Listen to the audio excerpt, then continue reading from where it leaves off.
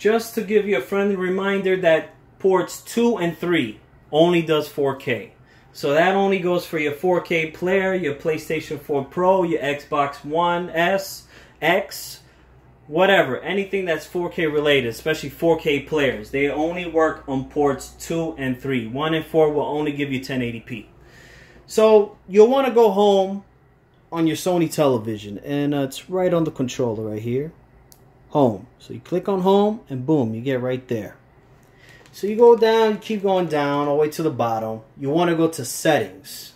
So there you go. Now you get to this. External inputs is where you want to go. This is where you're going to put the 4K for ports 2 and 3.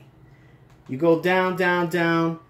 HDMI signal format. That's where you want to go. So there's two different things, standard and enhanced. You want enhanced because you want 4K obviously on 2 and 3.